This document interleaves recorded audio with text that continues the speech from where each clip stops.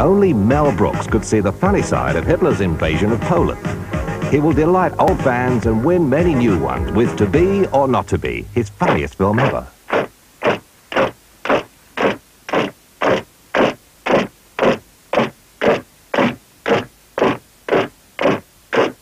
Hiya. Do you know me? I've invaded almost every country in Europe, and I still can't get a table at my favorite restaurant. Brooks and Bancroft are the greatest duo since Bogart and Bacall, dancing their way through chaos as the theatre crumbles at their feet. What's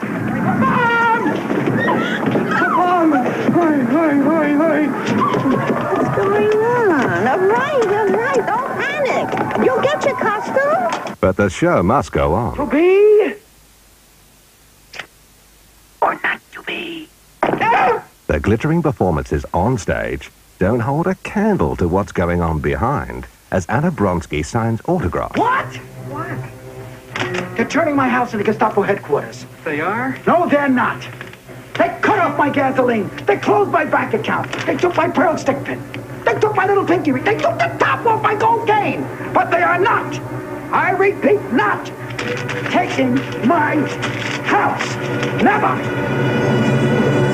Got everything? Meanwhile, back at the ranch, True love should never stand in the way of a good time. All I want is peace. Peace. Peace.